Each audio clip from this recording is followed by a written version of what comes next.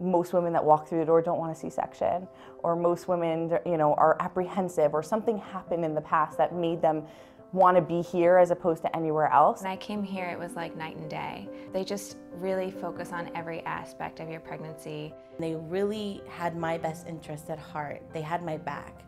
And so they helped me through every moment make my decision of what's best for me and what's best for my child. One of the reasons why our practice is different in this area is that we're taking a modern approach to avoiding a C-section.